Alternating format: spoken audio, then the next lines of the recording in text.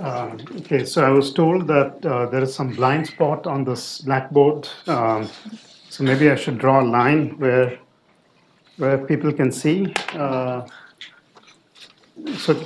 Can people see this? Above there, it'll be okay. Above. All right, so let's draw the line. Like mobile.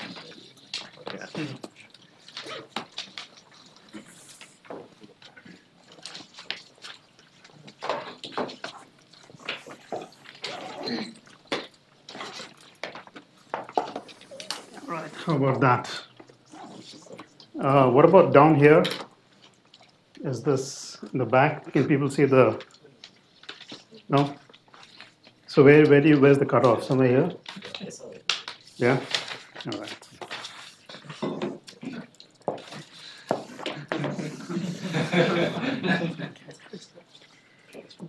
All right. So last time, I think just before lunch, I was trying to convince you. This is one of the few, actual formal classifications we'll do.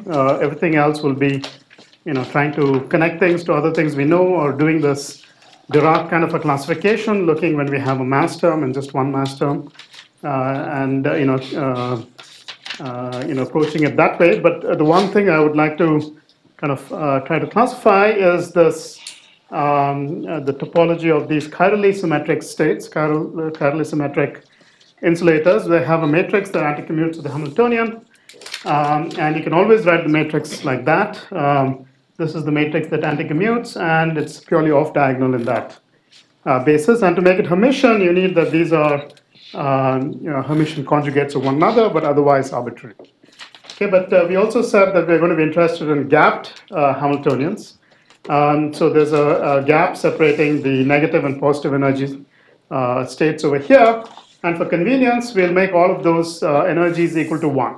Okay, plus 1 and minus 1, which is called flattening the Hamiltonian. And it's analogous to, in the beginning, when we were talking about Berry's phase, we took a unit vector rather than the most general vector to describe the 2 by 2 matrices.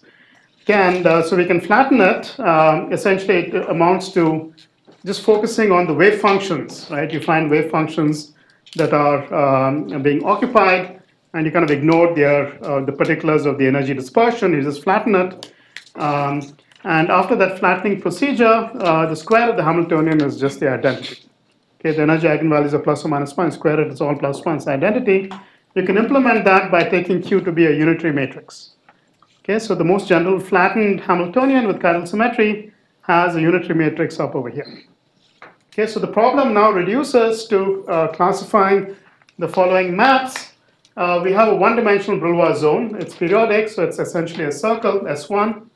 I want to think about this Q, which defines my flattened Hamiltonian, this unitary matrix Q, at every point on this Brillouin zone, and that defines a map to the space of unitary matrices. Okay, these are UN unitary matrices that depend on the dimension of this thing, and we're going to think of n being large in general, although for specific computations we may take smaller values and check that things work. Okay, so it's actually known that this, if you look at topologically distinct maps, so what do you mean by topologically distinct? So let me say I have two Hamiltonians, which I want to check if they are topologically distinct. Let's call them H1 and H2. Then the question is, can you find a sequence? So H at lambda equal to 0 is H1, and H at lambda equal to 0 is lambda equal to 1 is H2. Okay, so can you continuously interpolate between 0 and 1 for lambda? Find a sequence of these Hamiltonians where the gap remains open throughout.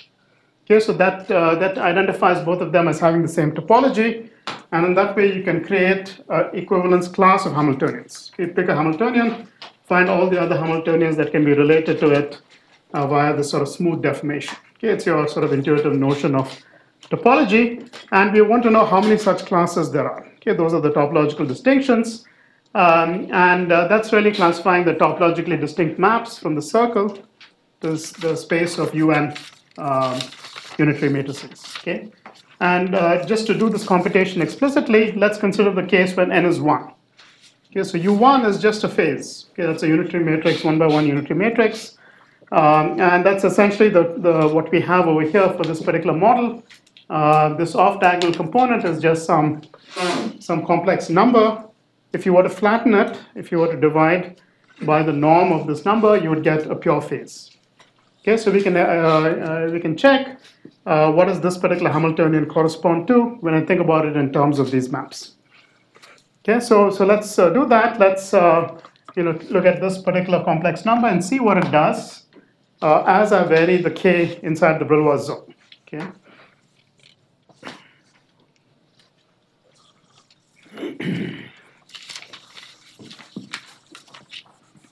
Yes, so of course this depends on whether you're in the which of the two phases you're in.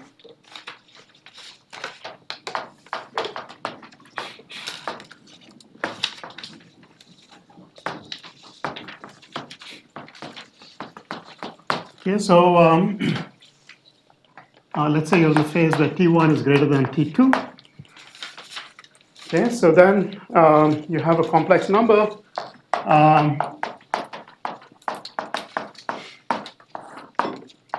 The norm of this one.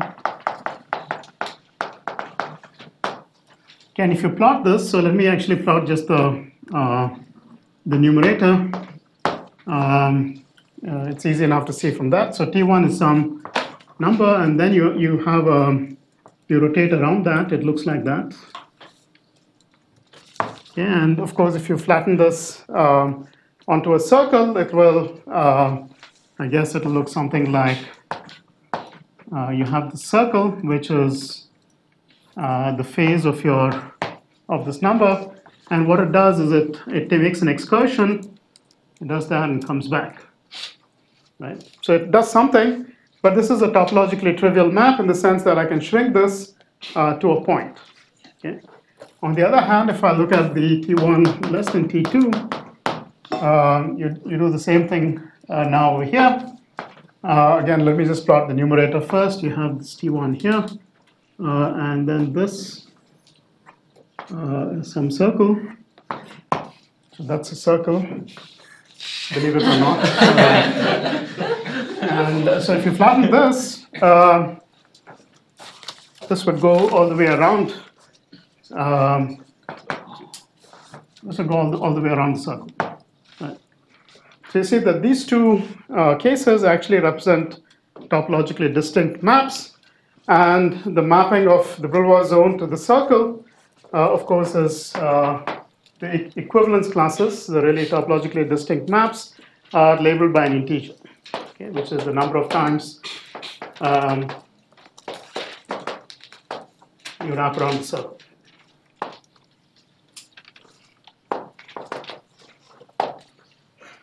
Okay, so of course this is for the case of for n equal to 1, but it turns out to be true more generally. If you have a general unitary matrix, it remains true. And you can actually write down an invariant that you can calculate. Give me a unitary matrix, and there's an explicit expression for this winding number.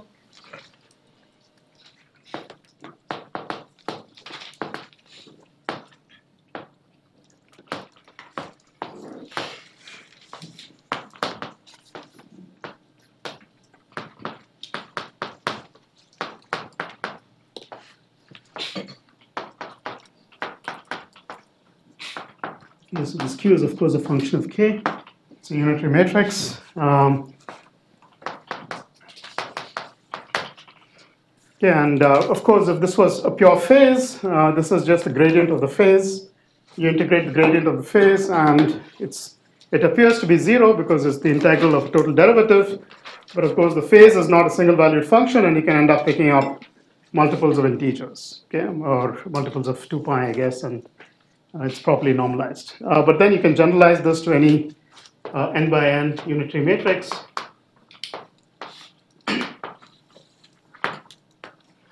Okay, and you can show that this is, again, a quantized invariant. Yeah?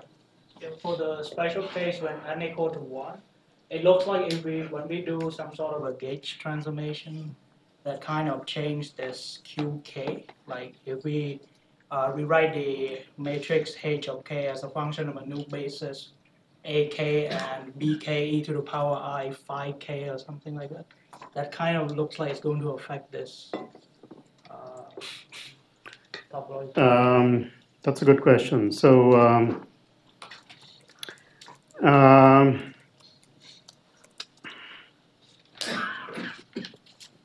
yeah, so one thing you could say is that if you look at the relative, so there's something a little strange about this SSH chain, which I'll talk a little bit about, which has to do with the edge states. So if you look at the edge states, so we said there are two limits, right?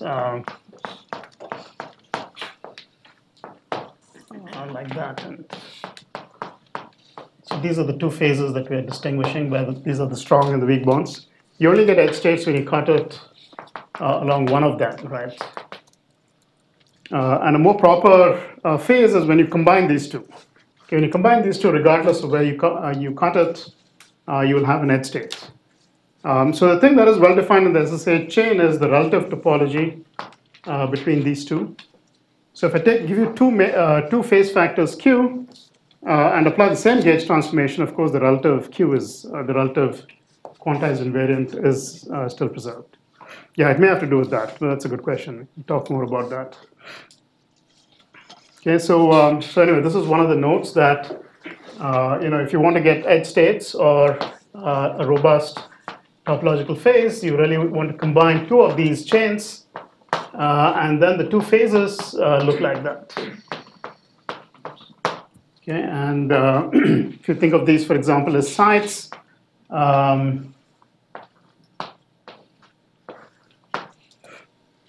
okay, then this one will have edge states over here when you cut it, and these will not. Okay, so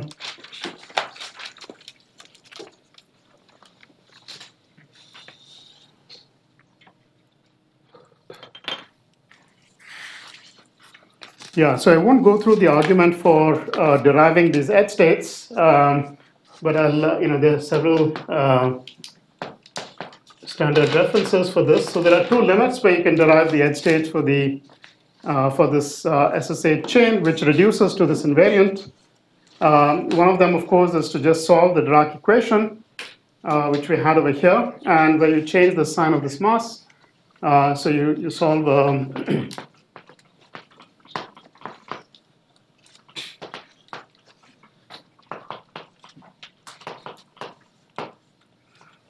okay, so using the Dirac theory. It's sort of a standard computation. It's in my notes. The other thing to do, of course, is to solve it within these cartoon pictures. So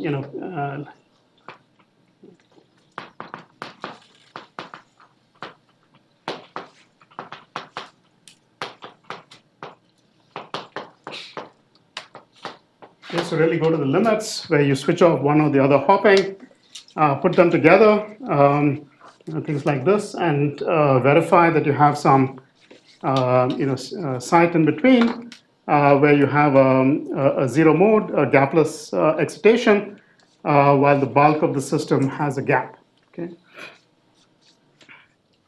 Yeah, so that is a direct consequence of this topological quantity. Maybe.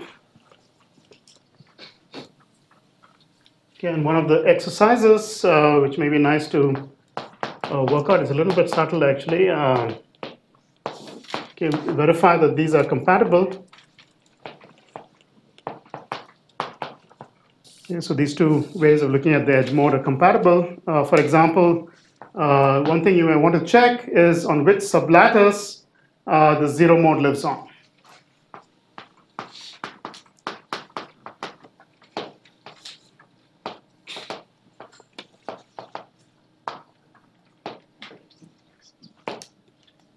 Yeah, so these are really two opposite limits. This is like a limit near the transition. This is really comparing two phases that are deep on either side of the phase diagram.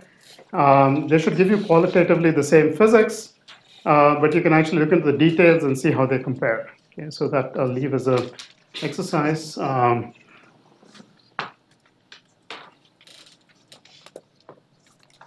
Okay, so this tells you that there is this topological invariant, this integer topological invariant in one dimension for this particular class. So we have one entry in this table. In one dimension we have, so this is the spatial dimension.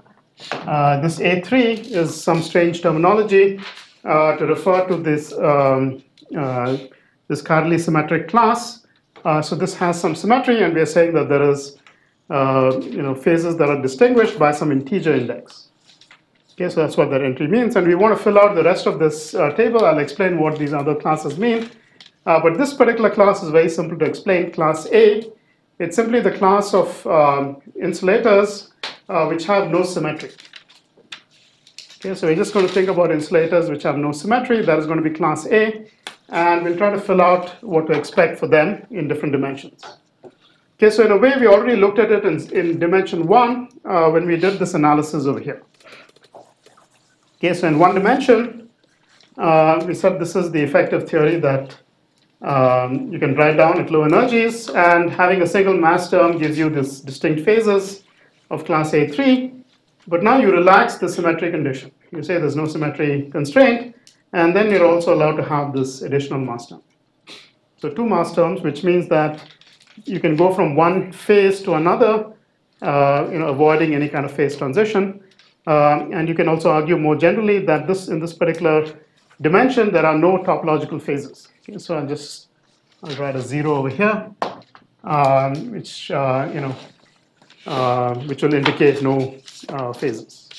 Okay, no distinct phases. Everything can be smoothly deformed into everything else. All insulators are in one dimension essentially identical in the absence of symmetry.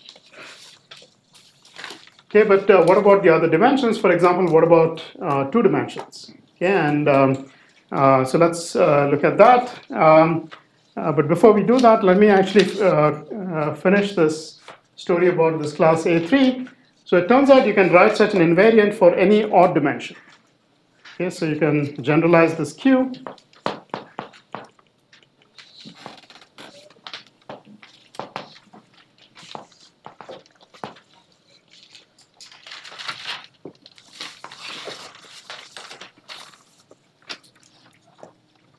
Okay, so you can, when you have an odd number of these derivatives, you can just take the product.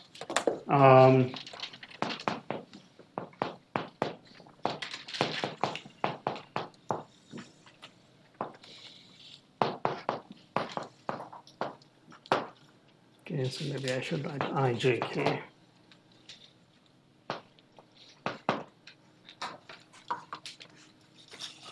EDC is a better choice.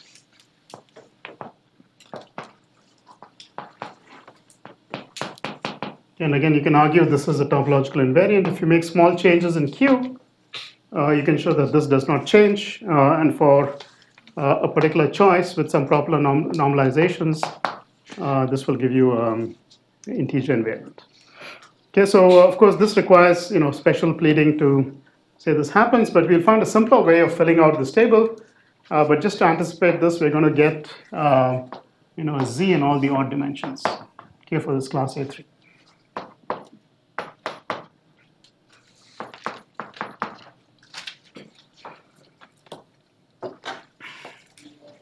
Okay, so but now we'd like to fill out the rest of this. So for example, we want to talk about this particular case, which actually is the most interesting case. So insulators with no symmetry in 2 dimensions. And that's the case where you get a Chern insulator, and you want to think of various ways to do that classification. Okay, so first let's start with a kind of a sophisticated sort of viewpoint, which is doing the analog of this, but in that particular symmetry class. Okay, so let's think of what we'd have to do if you wanted to kind of reproduce or sort of follow that line of reasoning. Okay, so the first thing we need to do is to have a way to represent Hamiltonians corresponding to that particular symmetry. Okay, so let's call this class A.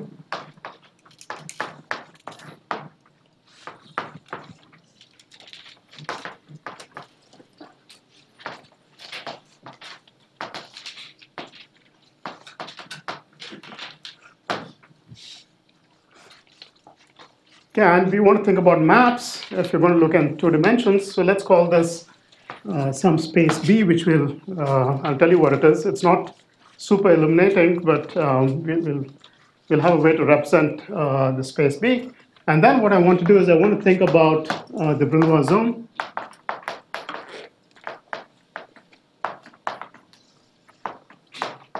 Okay, which is essentially a 2 torus.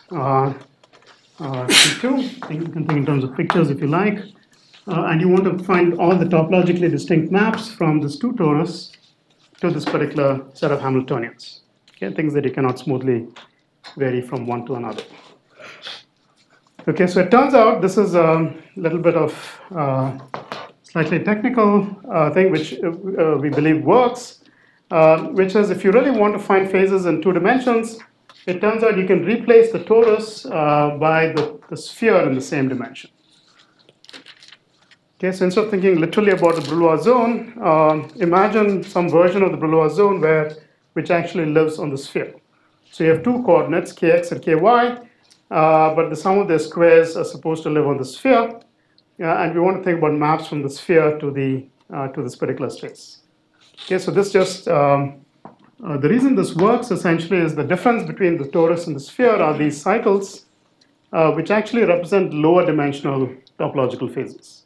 Okay, you have certain translation symmetry implicit in the torus, which is not there in the sphere, but that translation symmetry ends up giving you phases in lower dimensions. So it's sort of these weak topological phases, not things that are intrinsic to that particular dimension.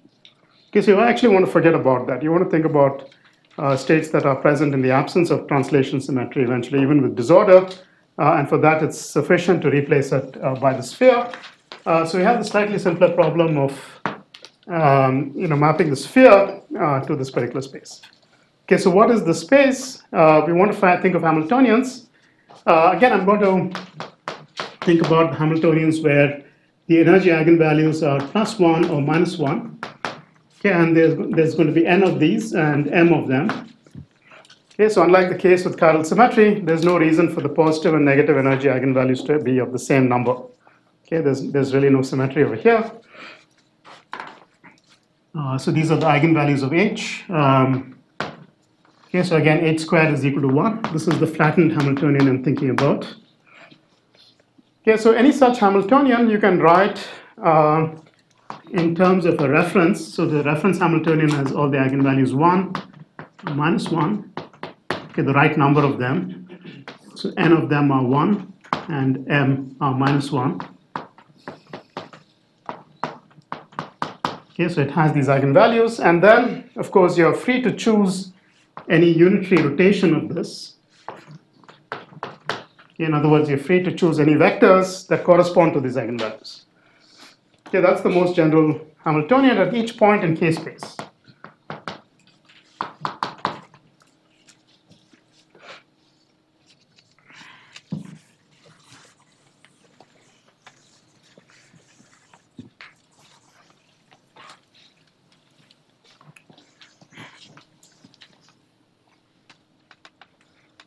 Okay, so it may appear at this point, all I need to do is to specify this U matrix, which is a U n plus m unitary matrix.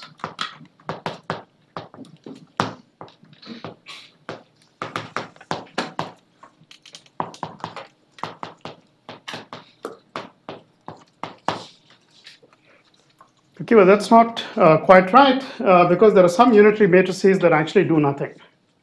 Okay, so if I imagine a unitary matrix that only acts on these positive energy states and rotates them. Okay, so those are just rotating this identity matrix around, and that's not actually changing the Hamiltonian.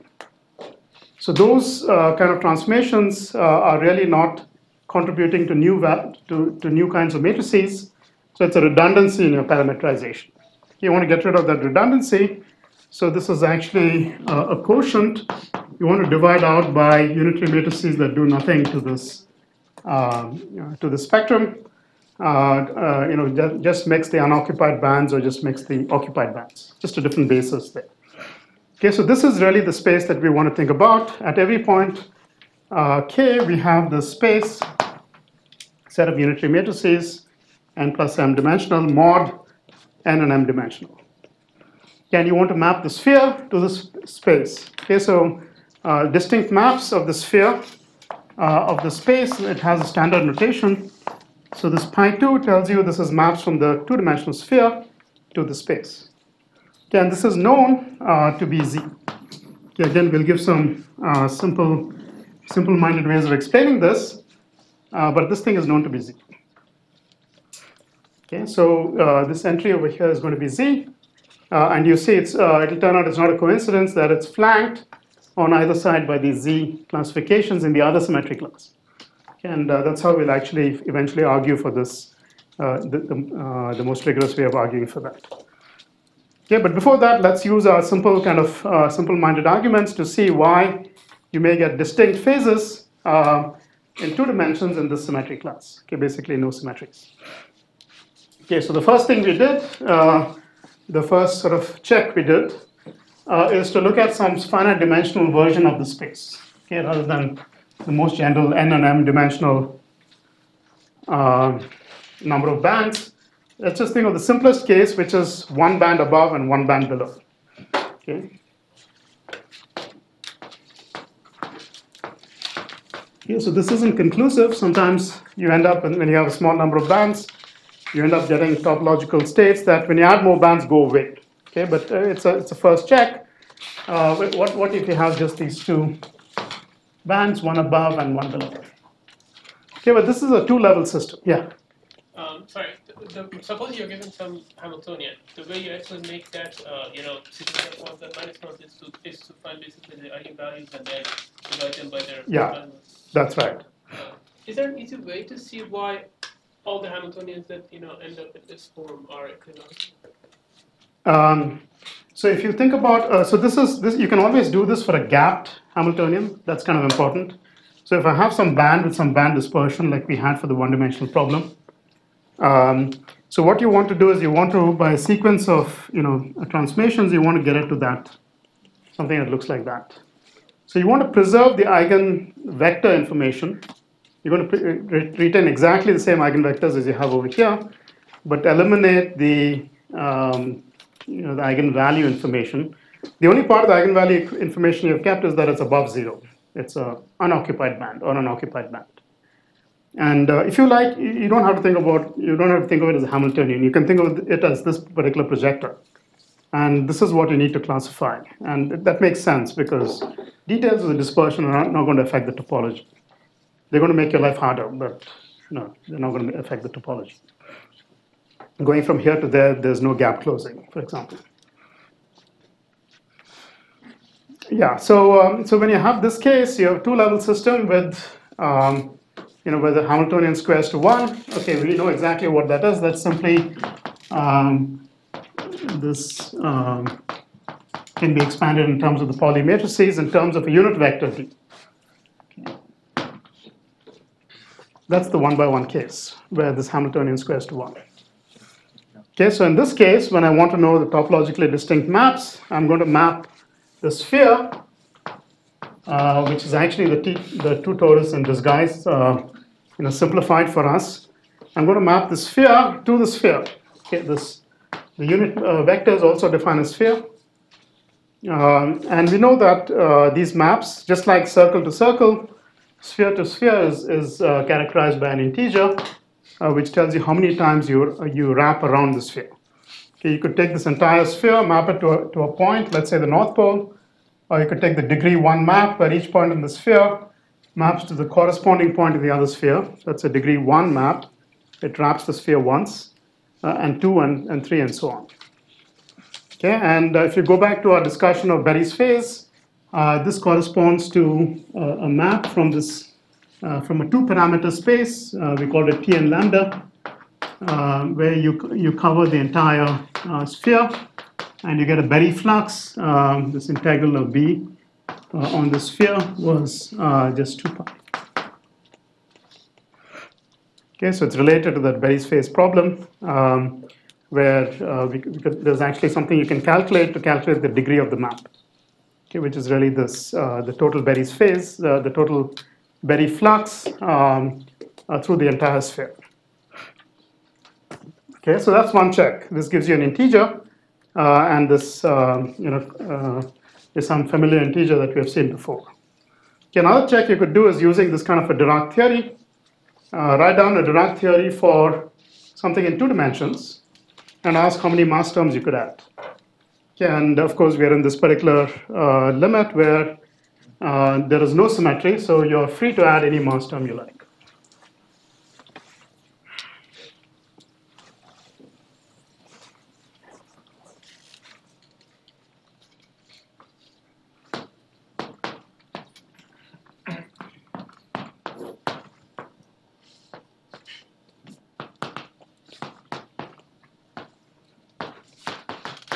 Okay, so you're imagining that you're poised at some transition between 2 putatively different phases. There are 2 momenta, px and py. Okay,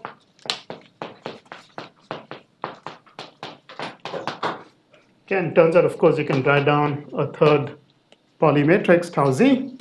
Nothing to stop you, no symmetries. This is class A.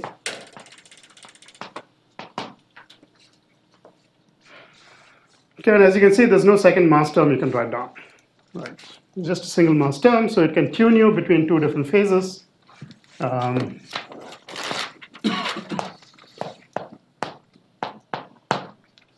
and these are 2 different topological invariants. They differ by a topological invariant of 1. Okay, this theory cannot tell you what the total topological invariant is. It just tells you what the difference is as you pass through this transition. Okay, so if this is some invariant C, this is going to be C plus 1 or the other way around. Okay, so that also tells you that there are distinct phases.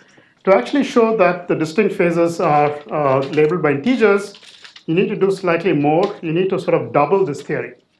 You need to see that if I put 2 of these topological phases together, let's say I have a phase with mass m and another one with mass m, if I put them together, do they kind of cancel and disappear? That's what would happen for a Z2 classification. Or do they actually add and give you more phases? Okay, so that's a check you can do in the Dirac theory. You can sort of tensor this 2 copies, tensor this with a 2 by 2 matrix, and check if you can add a truly distinct mass term. And you can see over here, the only thing that anti-commutes with these 2 is tau z. If you added m prime, it would still have tau z. You could have another matrix over here. Let's call that mu z. That's this matrix that I've tensored with to give you a 4 by 4 thing. You can add this additional mass term. But it actually commutes with this one. It doesn't anti-commute.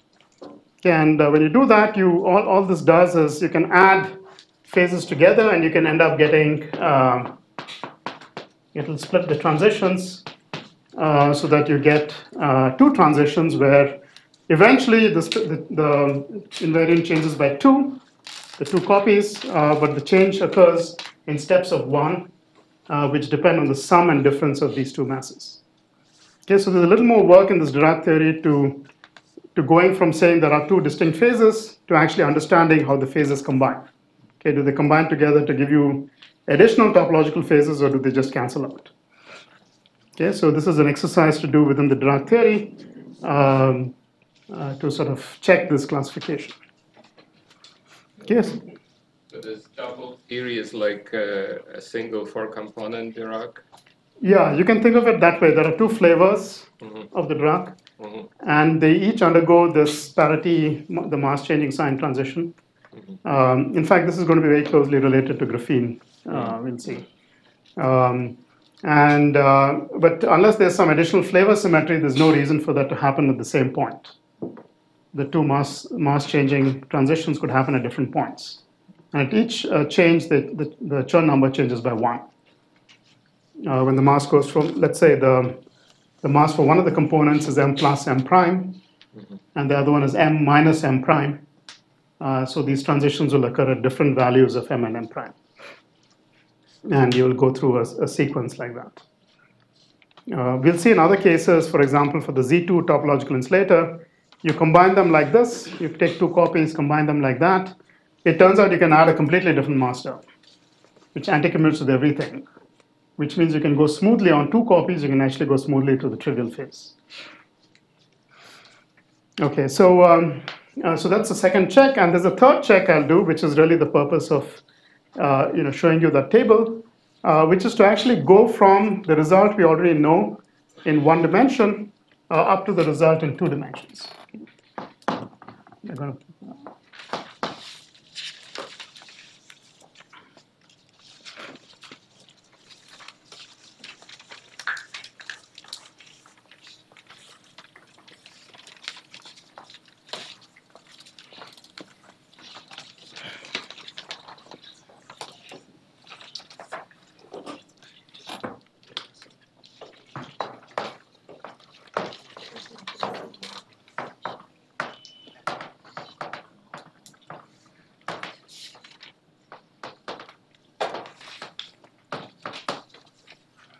Okay, we're going to figure out, given a particular topological phase in dimension D, how to lift it to one higher dimension.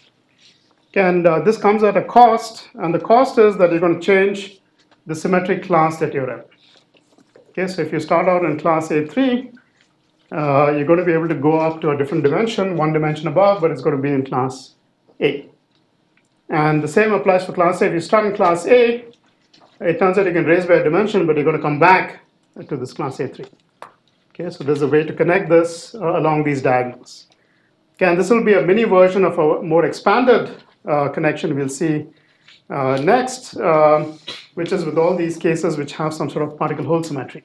Okay, and there this kind of shift will be in dimension and along these eight symmetric classes. So it will be periodic with period 8. Okay, but let's do the case with just two of them right now, this class A and class A3. Okay, so how do you raise the dimension by 1? So let's say I give you a topological phase. So I give you a Hamiltonian. This is this chiral Hamiltonian. So let me call it C. And this is, let's say, in dimension 1. It's a function of K. Okay, and I've made sure that this HC squared is the identity, just flattened it. From this, I wanted to define a Hamiltonian in dimension D equal to 2, which has no chiral symmetry. It's a function of K, and let's call it Kx and Ky. And which has, whose topology is preserved by this map. Okay, so two things that are topologically distinct over there map to two things that are topologically distinct in this higher dimension. Okay, and the procedure that you use, it's called suspension. Okay, it's quite simple. You think of a combination of the original Hamiltonian. Okay, and I'm going to multiply this by a coordinate I'll describe in a second, plus the chiral operator, which was tau z. Okay, so this tau z.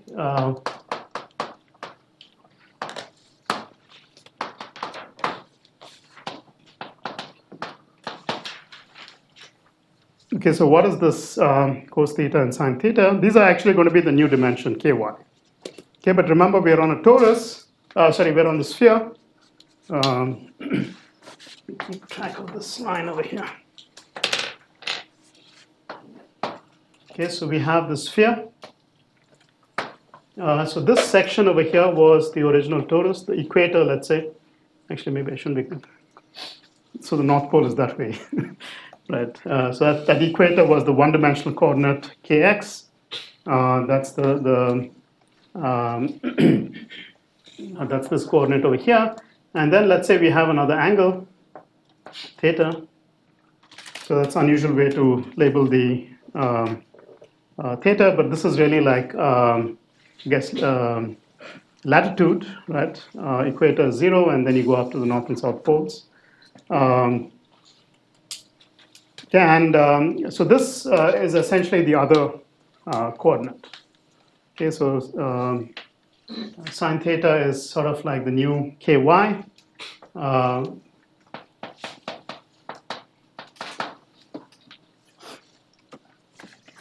See if I have a different notation here.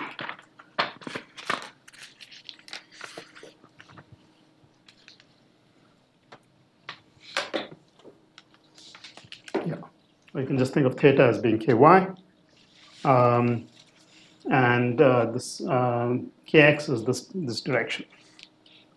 Okay, so the claim is that this construction gives you a Hamiltonian, a gapped Hamiltonian, in 2 dimensions, 2 + 1 dimensions, which has the same topology as it inherits the topology from this HC in the lower dimension with chiral symmetry. Okay, so you can see a couple of things. One is that if I square this Hamiltonian, it's the identity. Okay, so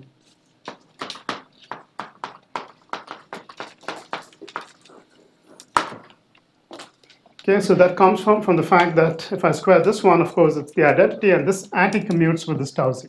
It's chirally symmetric, right? So there are no cross terms. There's this square plus this square, cosine and sine are taken care of, and it tells you it's a flattened Hamiltonian, just like this one was before.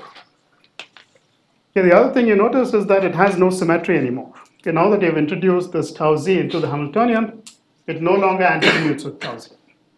Right, this part anti-commutes, but not this part. Yeah, and it's a smooth map. So every time, if I have a pair of Hamiltonians over here that are smoothly connected, the corresponding pair over here will also be smoothly connected. Okay, so this is a way of crossing dimension, and in the process, you lost a symmetry. Okay, now it turns out you can do the converse as well, which is, or whatever, go the other way, which is to start with a Hamiltonian like this, which has no symmetry, increase its dimension, and incorporate a chiral symmetry. Okay, so this is not really a check. This is a way to go beyond what we just said.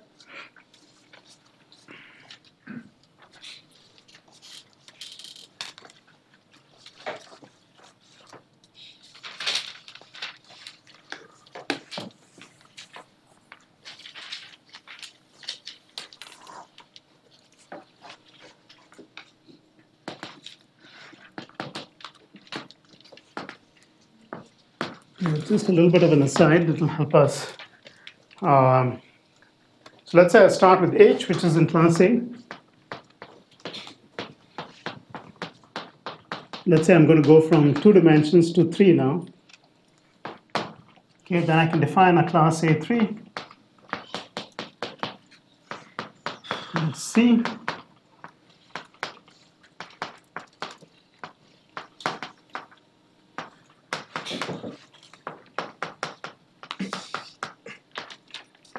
Now I'm going to tensor it with tau x.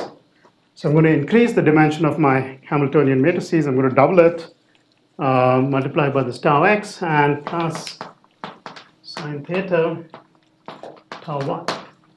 Okay, times the rest of it is identity where there was a Hamiltonian times tau 1. Okay, this new thing has chiral symmetry. Okay, because it anticommutes with this matrix 1 times tau z.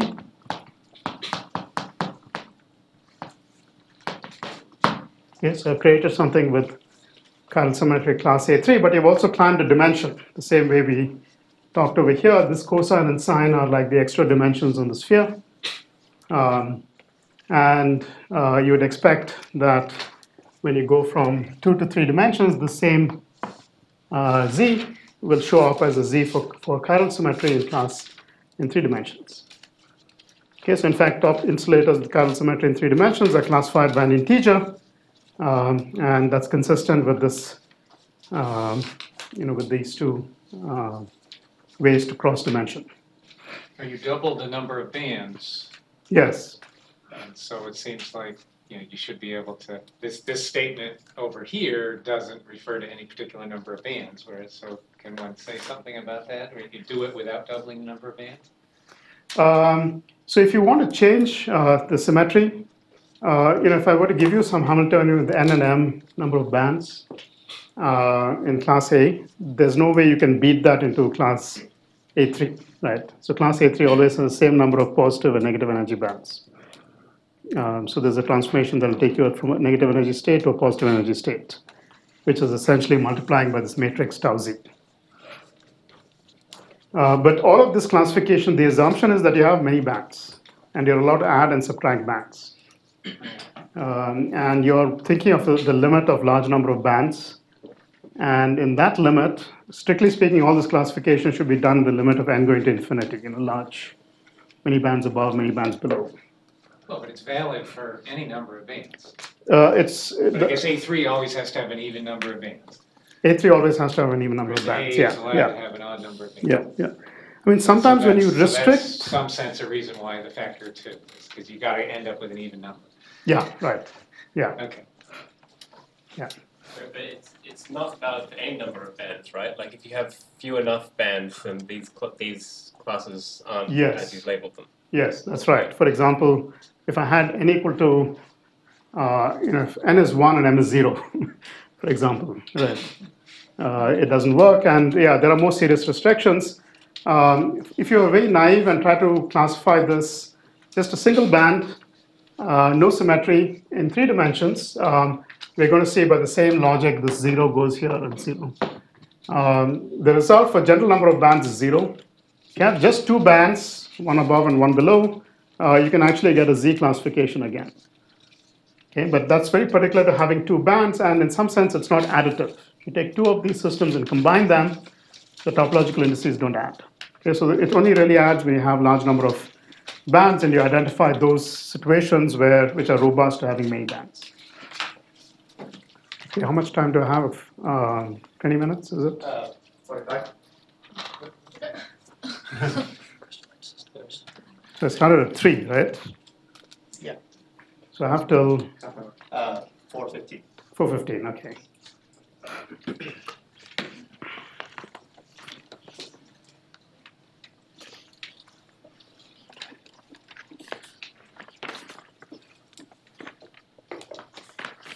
Okay, so the thing that's really amazing about this integer invariant in 2 dimensions, as you all know, it's the Chern number, is that it's actually related to a physically measurable quantity, right? So let me just say a few words about that. I won't, again, go through the full detail, but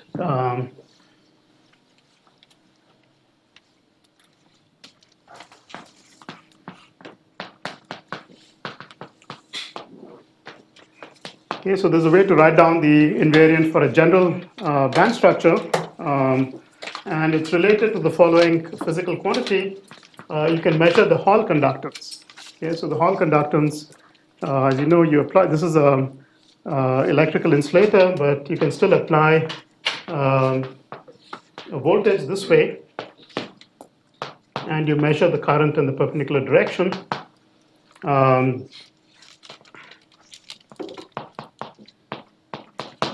Okay, and you look at the current for a particular voltage that you apply in this cross direction. That's the Hall conductance. Again, you can write down an expression for this Hall conductance. You can write it in terms of the current operators, Jx and Jy. It's just the derivative of the Hamiltonian with respect to the momentum.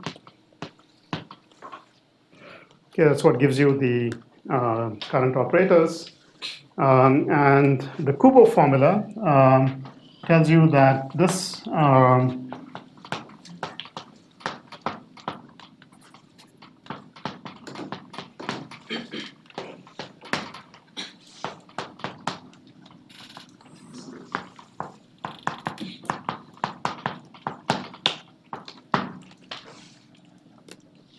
someone in.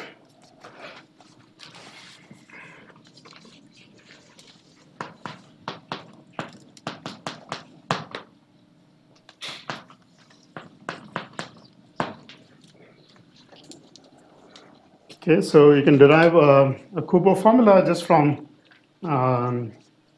usual response theory, apply a voltage, see how your wave functions change, calculate the current in the new wave functions, and it turns out that you get this relation to some sort of correlation function of the currents.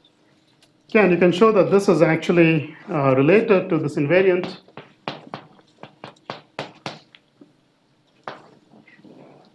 This integer invariant that we defined.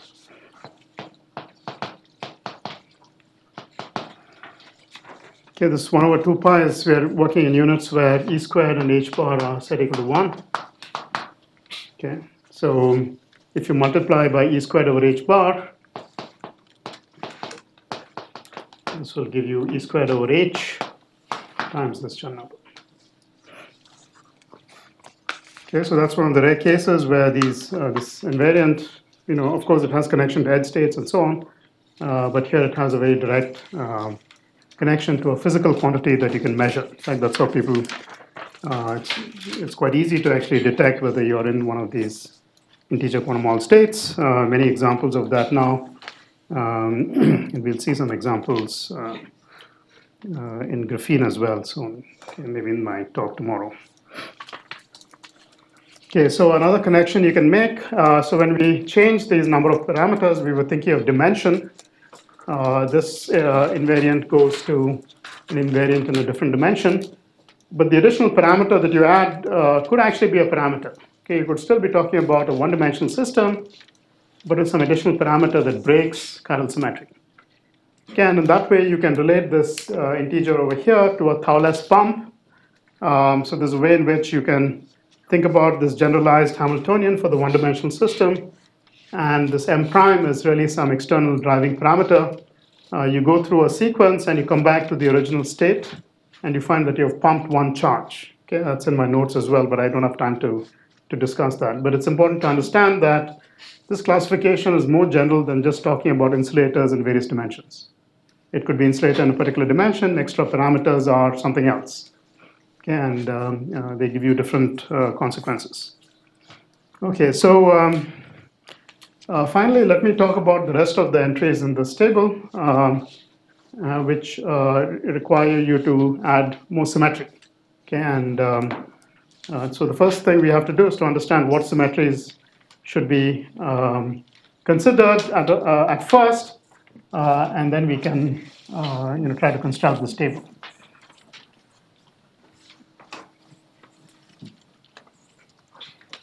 Okay, so we'll be interested in situations where the symmetries are internal, so they don't involve any change of the spatial coordinates, so no spatial symmetries. One reason to think about that first is to think about states that are actually robust to adding disorder. Okay, another reason is that when you have a surface, we're often going to be interested in surface states. We want to make sure you don't break the symmetry at the surface. Okay, and when you talk about spatial symmetries, reflection or rotation or something like that, the surface could break the symmetry. In which case, although you may have something topological, you may not see it at the surface. Okay, so to really make this tight association between a topological bulk and something gapless at the surface, you want to consider internal symmetries. Okay, things that do not change the spatial coordinates.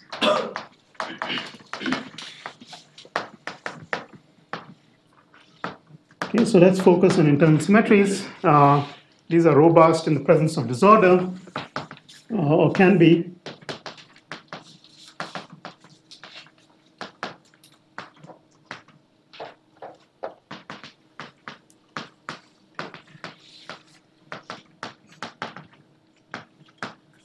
Yeah, and at least in free theories, it's always symmetric at the surface, and so on. Okay.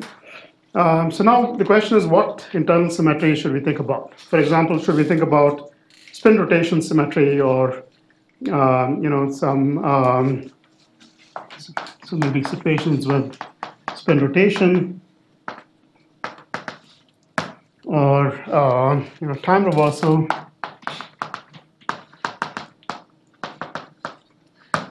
Okay, so one can think about various symmetries, but it turns out that symmetries that are implemented as unitary operators, like spin rotation symmetry, they can be handled very easily.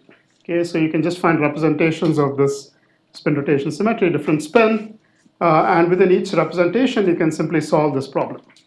Okay, so these are easy to handle. Unitary symmetries are easy to handle.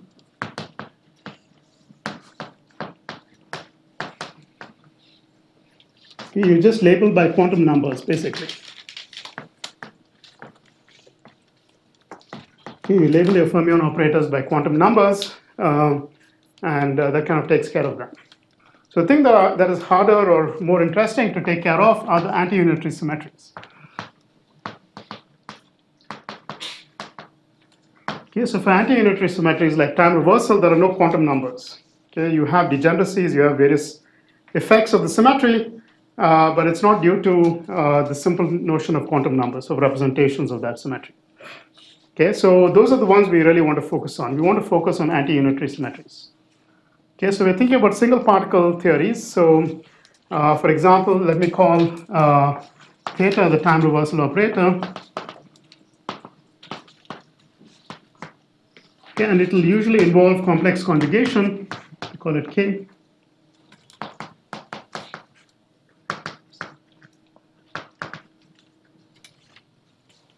Okay, so you'll take the wave function, you'll do complex conjugation, and maybe you'll do something else, which is part of the time reversal. Okay, so there's another thing you want to think about, which is charge conjugation symmetry.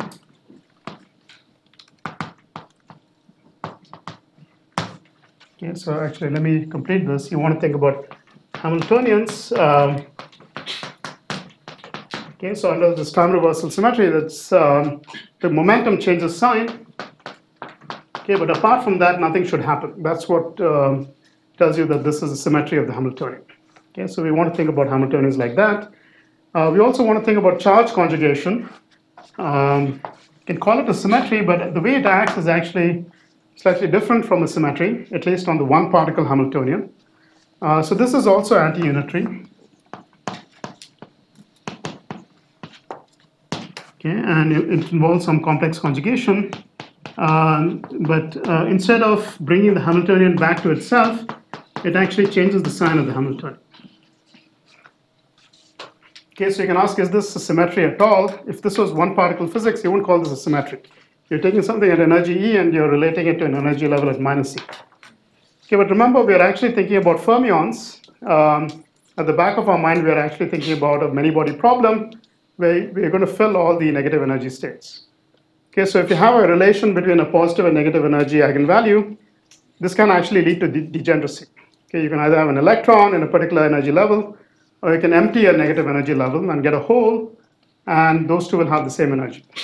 Okay, so this charge conjugation can actually lead to degeneracy. It can actually be a symmetry of your system. Okay, it's not always. Sometimes you can't really think of these two levels as being independent, but this is something that you need to consider when you think about classifying the one particle physics of these given by these block Hamiltonians. Okay, and it's relevant, of course, for superconductors. Okay, so in superconductors, you have particles and holes that are mixed by the superconducting order parameter, and you always get some operation like this that relates the particles and holes. Okay, so you have these two anti-unitary symmetries, and you have three options for each. Like we said before, if you have an anti-unitary symmetry, it can either square to plus or minus 1. Similarly for this particle-hole symmetry. Okay, and of course, not having the symmetry is also an option. So in some sense, 0 is also an option. Okay, that means not having symmetry.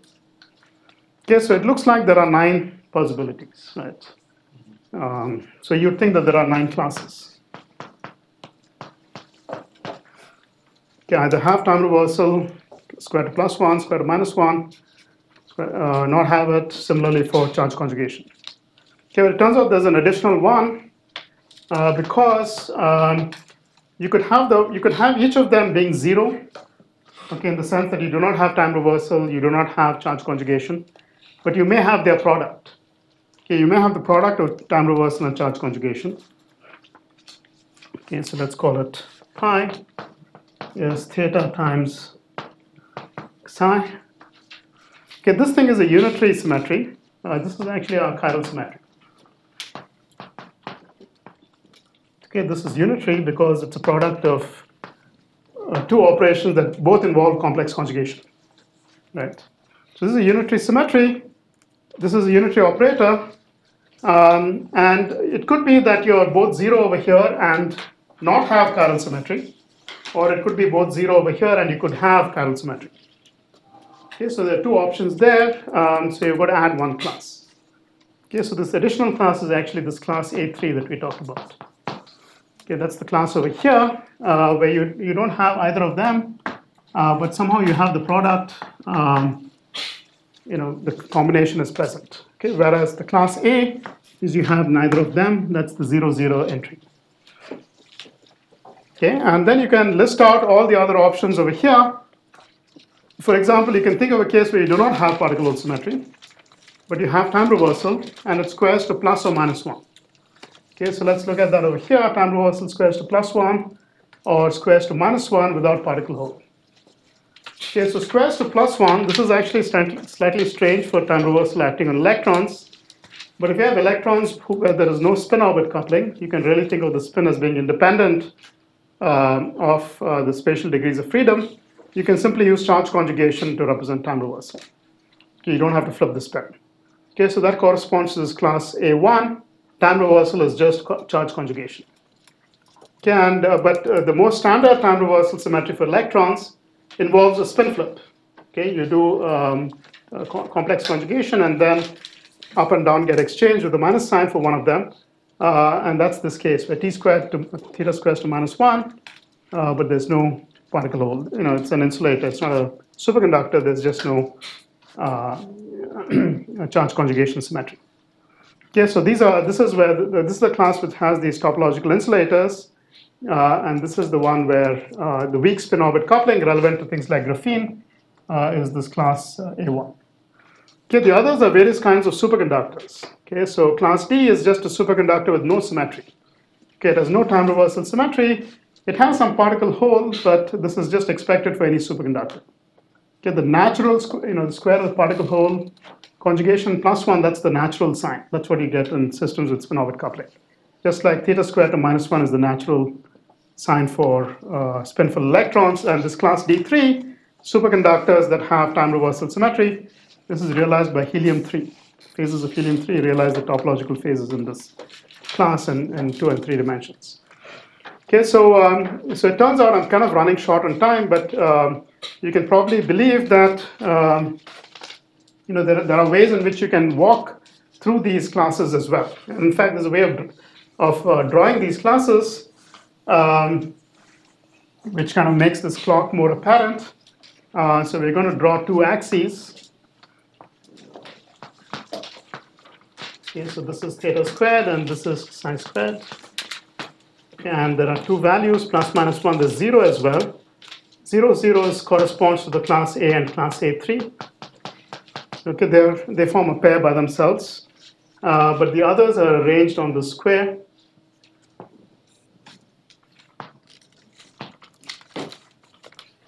Okay, so theta squared +1, no charge conjugation. This is the class A1. Complex conjugation is time reversal, and this is class A2, regular time reversal insulators. Okay, and then over here you have theta squared is +1, and this particle hole squares to +1. This is called BD1. Okay, and then here we have no time reversal, but particle hole squares to +1, the natural sign with spin orbit. And then you have D3, this helium-3 kind of analog, A2. And then here you have the unusual sign of particle hole square. Okay, so these are superconductors that have some sort of spin rotation symmetry. You combine particle hole and spin rotation to get some weird minus sign for the charge conjugation. This is called C2. Okay, and this is C and this is C1. Okay, so this class C is also interesting. It's what people call a D plus ID superconductor in 2D. Okay, so you have spin singlet superconductor, D wave, but with some time reversal breaking, you can have chiral edge states, rather like this class A, but in a superconductor. Okay, so just to familiarize, this is helium-3. Okay, so it turns out that there is a relation between these, which can be proved in a way very similar to what I mentioned before. So let's label these with some integer s, which runs from 0 to 7. Okay, different classes. So what you can show is that the classification, let's call it K. So this is related to K theory, so it's called K. But this is just some group. It's like Z or Z2. I'll call R because these are supposed to be the real classes. This charge conjugation gives you some sort of reality constraint. In contrast, these two are called the complex classes. They'll be called KC. Okay, so the S over here runs from 0 to 7, and you're in some dimension D.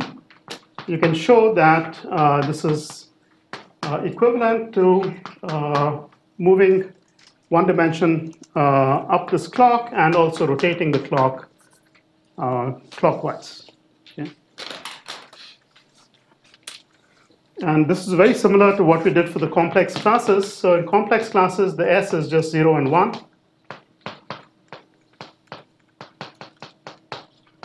Okay, we said that they're related by raising S by 1 and D by 1. Okay, of course, when you have just two of them, it doesn't matter whether you raise or lower. All of this is interpreted modulo 8. Okay, this is mod 8 and this is mod 2.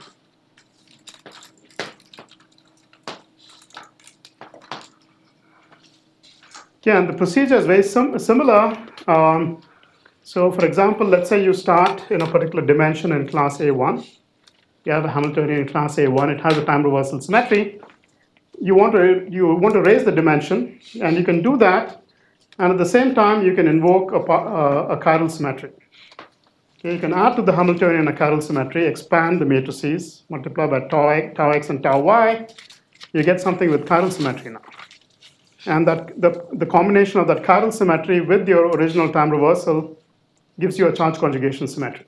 Okay, so you have both theta squared 1 and psi squared 1. Okay, and then you can go one dimension higher, just like we did before. You can lose the chiral symmetry. You take some Hamiltonian that has chiral symmetry, add actually the operator that anticommutes, and in that process you end up losing that chiral symmetry. So you lose one of the two. You lose either time reversal or particle hole. In this case, you keep particle hole and you lose the time reversal. The only thing that you need to work out over here is how these things square to plus minus 1, how that changes as you go around the clock. Okay, and that's in my notes. That's just doing this in a little bit of detail, creating this chiral symmetry operator and just checking the algebra. Okay, but at the end of that, by a process very similar to this complex class that we discussed, you end up with this relation. Okay, so when you move in dimension, you also move in along the clock. Okay, so this actually tells you you need to know very little to fill out this table. For example, if you just knew the classification of topological phases in one particular dimension, for example, in dimension 1, you could completely fill out this table. Or if you knew just for one symmetric class in all dimensions, if you knew the classification, you could fill it out. It also tells you you don't need anything more than 7 dimensions. This thing repeats after that. You go to 8 dimensions, it's the same as 0 dimensions. Of course, you may not want to go to 8 dimensions, but if you did, right, it would come back. And we'll see one example where some of the 6 and 7 dimensional entries are actually going to be important, although we're not doing string theory, right? We're going to do graphene. So it's actually this, you have to understand it in totality, and it actually helps to think about it more generally in different dimensions. Okay, so let's just fill out a few examples that we know and use that to fill out this table, okay, in remaining 10 minutes. Okay, so in class A1, actually using this kind of analysis, you can actually show that there's nothing in 0 dimensions. Okay, and there's nothing in 1 dimension. There's no Chern number, for example, because you have time reversal symmetry. Okay, and do I want to invoke 3 dimensions? There's nothing in 3 dimensions as well. You would have heard about it if there was, right? Right. So anyway, so let's put those in. Okay, what else do we know? We know class A2, famous topological insulator Z2. Again, you can use this Dirac theory, very simple way to classify, and show that this is a Z2. You take 2 of them, add them, you can make them trivial. 3 dimensions, there's also Z2, famous 3D topological insulator. There's nothing in 1 dimension. Okay, what else do we need to know? Okay, so let me also tell you that in class C, in 2 dimensions, there's something called 2 times Z. That's this D plus ID superconductor we talked about. It has 2 edge states because it has both spin up and spin down. So it's always, in some units that are natural, it's always 2 times an integer.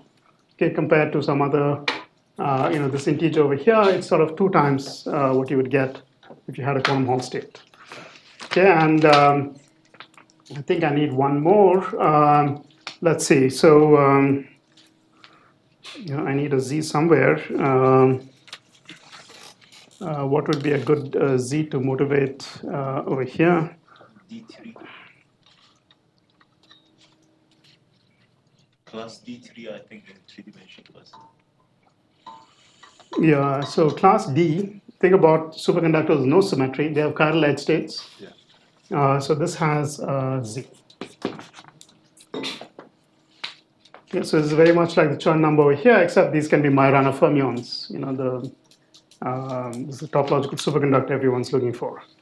Okay, so let's do this, and from this, let's fill out this table.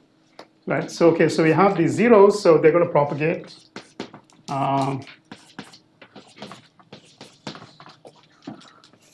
Okay, so that collides and that comes out here, right?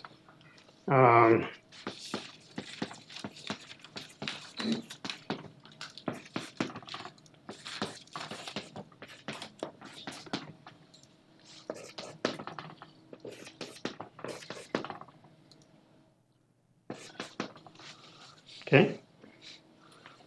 Similarly, this 2Z.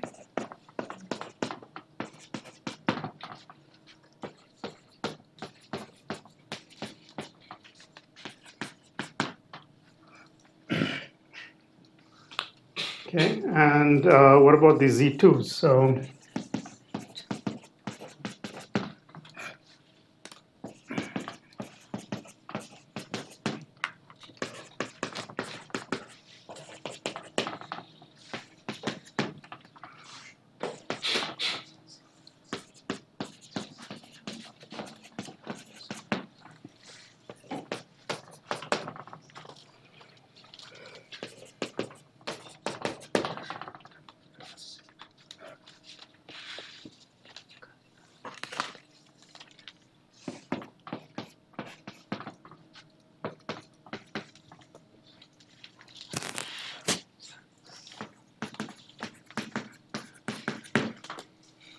okay, so that sort of completes this table, and you can kind of see some interesting things that appear. One is, for example, this classification in 0 dimensions. Okay, so so it's maybe interesting to try to understand this. So every time you have a conserved charge, there's a Z, except for A2, which is 2Z. Okay, so this is really the number of Kramers pairs that you have below below the chemical potential. These are the number of levels you have below the chemical potential. At least that's how I interpret this. There's some question how that fits in with this sort of stable equivalence, but I think that's sort of the idea. And here they are fermion parity. If you like, these Z's are really the trace of the Hamiltonian, and these Z2s are like the Pfaffian of the Hamiltonian. Okay, these are antisymmetric matrices. They're Pfaffian. That's sort of just quantum mechanics, right? 0 dimensions. So then in 1 dimension, what you discover is that in class D, there is a Z2. Okay, so this is really the Majorana chain that people are trying to make, trying to get these 1-dimensional superconductors that have Majorana 0 modes at the ends. And within this table, they are in some bizarre way related to 3-dimensional topological insulators. Right? Okay, and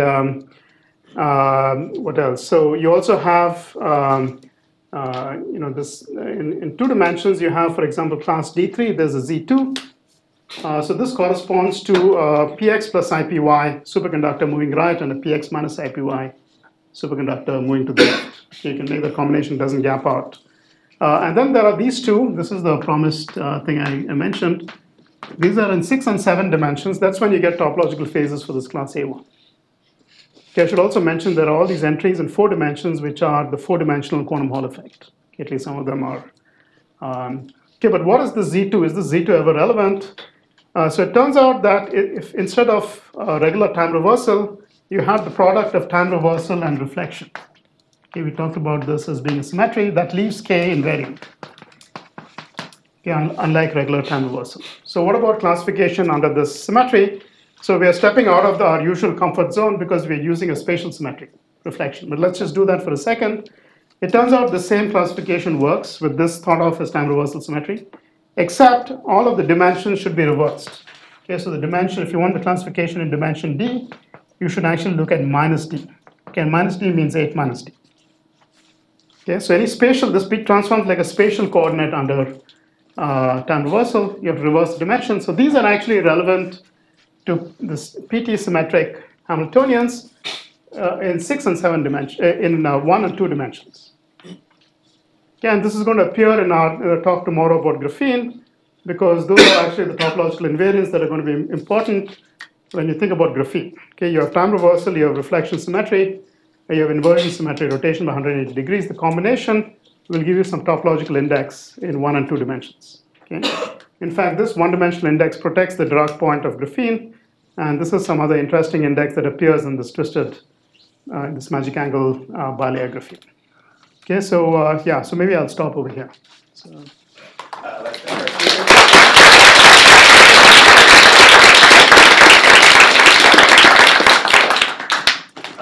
anyone have any questions? So if you look at the columns of the block you drew, Uh-huh. on the left column you have C, and in the middle column you have A, and there's some structure to the naming. And then if you look at the right column, it's kind of all throughout the window. You have D, and then D3, and then BD1. Is there any reason behind that besides just like artifacts from? Yeah. Yeah, so this is all due to one person called Cartan. You should complain. I mean, he's dead actually, so you can't complain. But yeah, so he named. So this it's also related to some geometrical spaces. So all these are some spaces that are like spheres. They have uniform curvature. And he had some way of naming them. They seem almost reasonable. Like, yeah, you're right. You would have wanted him to call this D1. Yeah. Why BD1? I don't know. Yeah. Maybe someone knows. Maybe there's a good reason. Or maybe it just, it's lost. It died with him. So, yeah, and this one should be, I would have said this should have been, this D3 should have been D2, right? Yeah, I don't know what it's D3.